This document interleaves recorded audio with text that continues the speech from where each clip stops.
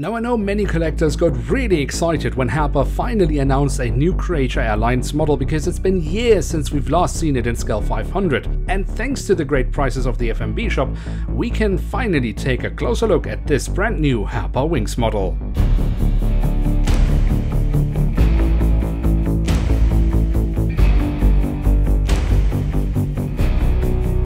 And with that, hello and welcome to a new episode of Review. Today we'll take a closer look at an Airbus A319-100 of Croatia Airlines. And at the front of the box we have a cutout so we can get a glimpse of the aircraft model inside.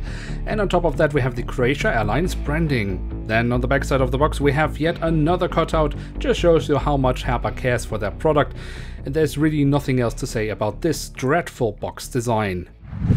And here she is, the Airbus A319 in the new standard livery of Croatia Airlines. And when I say new, I mean the livery has been around for quite a while now, but of course this is the first time we get it in a scale 500 model. In fact, the last Croatia Airlines model we got in scale 500 was a -8 back in 2011, and the last A319 of Croatia Airlines we got was all the way back from 2010, so 12 years ago. And now we finally got a new aircraft model from the airline.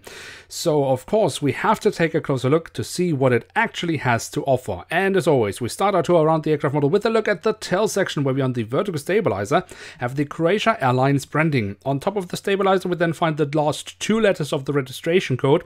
The full registration code we find on the fuselage. We also have the Croatian flag and the flag of the European Union. And then on the top of the fuselage we find the addition of a set dome, a detail I always enjoy seeing, especially when it's done like this, in a much more realistic size than Herpa did in previous model generations. And then towards the very tail of the aircraft we do also have a bit of detailing around the APU exhaust. At the front of the aircraft and across the fuselage we then have the Croatia Airlines branding. Underneath that we have the aircraft type specification, the coat of arms of the Croatian city Osijek, I believe it's pronounced. That is apparently the fourth largest city in Croatia, according to Wikipedia at least.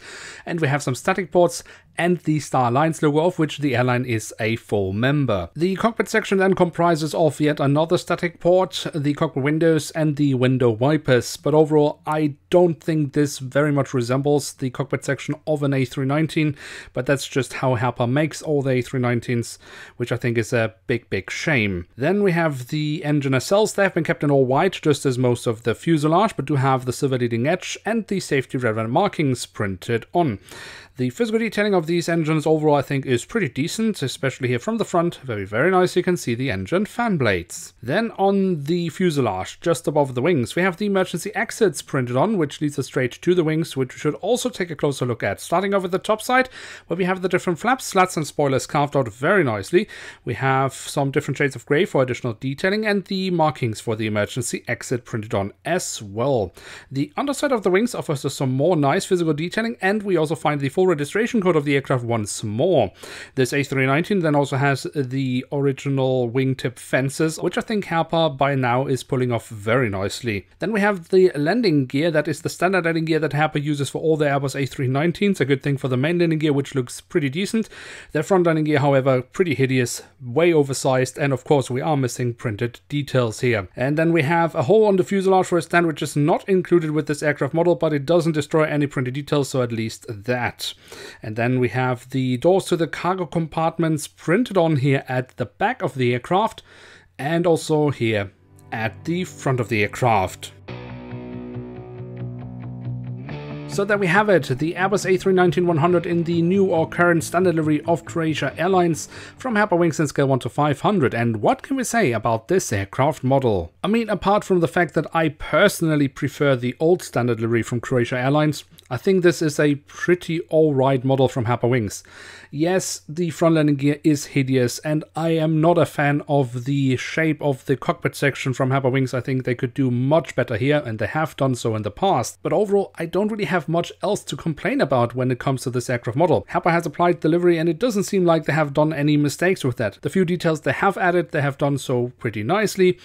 So overall, yeah, I mean, this is the standard we get from Herpa these days, and for that, it is actually a pretty decent model. Now, does the official retail price from Herpa Wings of €30 reflect the value and quality of this aircraft model? Absolutely not. But that is of course an issue this model shares with pretty much all Herpa Wings models these days. So apart from Herpa Wings' rip-off policy, I would say that this aircraft model is worth having in one's collection, but only because we don't have any better manufacturer in Scale 500. And with that, we have reached the end of today's episode. If you have enjoyed this video, then don't forget to leave a like, that would be very much appreciated. And of course, if you are new around here, why not hit subscribe? That would be absolutely awesome. With that, I'd like to say thank you very much for watching. Hope to see you soon again. I'm checking out, and bye.